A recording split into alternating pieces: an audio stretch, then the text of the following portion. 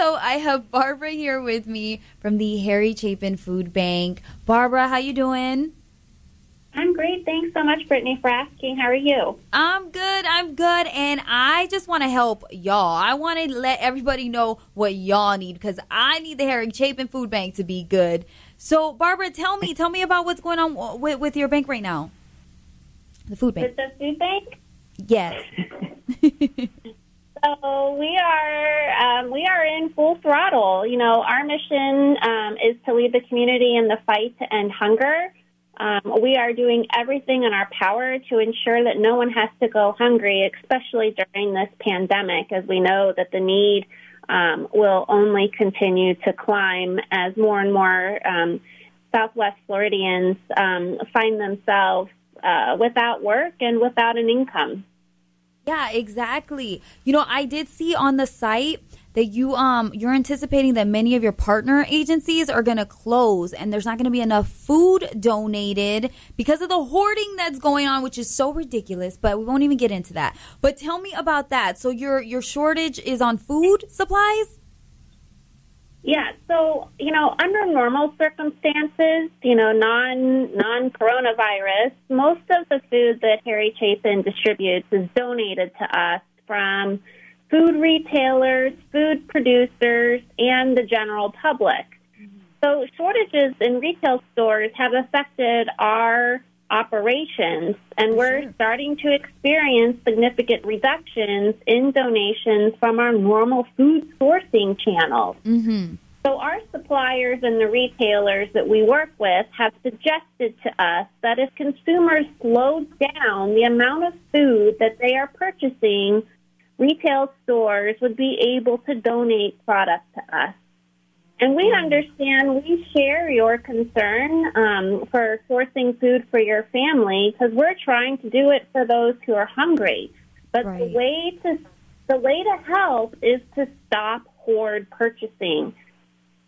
That right there, that message right there, I could replay it over and over, Barbara, because we've been preaching it here on the Freak Show as well. We know there's a shortage. It's making it hard for just regular people, for people who really, really need it. I mean, yeah, that's a big problem. And I did see too as well. Okay, so as far as so you need people to help donate food. Where can they drop off? What are the hours of operation? Sure. So, you know, we're accepting donations, although we are actively encouraging the population to hold virtual food drives instead of collecting food.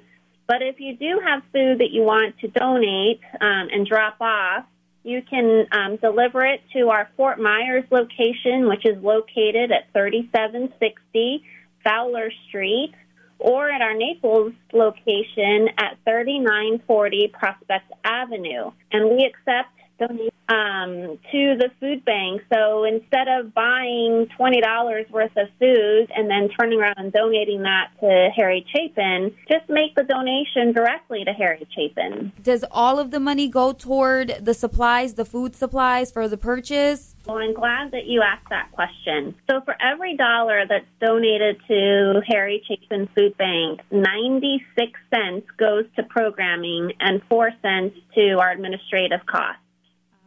Wow, no, that's pretty much almost the whole thing. Like, that sounds definitely awesome. Does the food bank need gloves right now? Well, we're providing gloves to our volunteers. Okay. What is your goal for the food kits? So our plan is to utilize a drive-through distribution, which we believe offers the best prevention in the spreading of the virus. At each drive-through distribution, we will distribute pre-packed, shelf-stable food kits, and if we can, we'll supplement the kits with fresh products and produce. So our goal is to distribute 5,000 kits per week. These kits are roughly 20 pounds each, which would feed a family of 4 for 5 days. It costs $30 a kit for us to make. Yeah, definitely much needed. The virtual food drive is what I'm going to recommend. Just give your money. It's going to be the easiest, safest right now with the coronavirus. We don't need more people having hands on things. They will take care of it. Definitely donate to the Harry Chapin Food Bank. Where can they donate, Barbara? You got a couple of options there. You can go online at harrychapinfoodbank.org and make a gift directly through our online channel.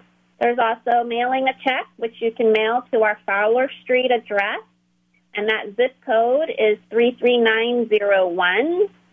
If someone wants to donate stocks, I can work with them on that. If they have an IRA that they'd like to make a distribution from, I can work with them on that. You've got some options on how to donate money. Awesome, Barbara. And volunteers, are you in need of volunteers? Yes, of course. We are in need of volunteers. In fact, I'll kind of answer a question that I think you might even ask me next. In that, what does it take to become a volunteer? Yes. So, as volunteers arrive to volunteer, we are inquiring about their health and about possible recent travels. And we will not allow anyone who's been out of the country or not feeling well to volunteer. We've also adjusted our volunteer schedules to stagger and limit the number of volunteers in our facilities. And if you're interested in volunteering, you can simply go to our website and sign up to volunteer. Well, I think that's what the community needs to know about the Harry Chapin Food Bank. Was there anything I left out maybe you want to throw in there? Yeah, no, we're really grateful for your help in getting this word out. Thank you, Barbara. We're trying to do our best, and you always reach out. If you need this message out again, I'll always pass that info along, and that's all we want to do is just help. No, you're doing awesome, and stay safe and well. Thank you so much. Thank you, Barbara.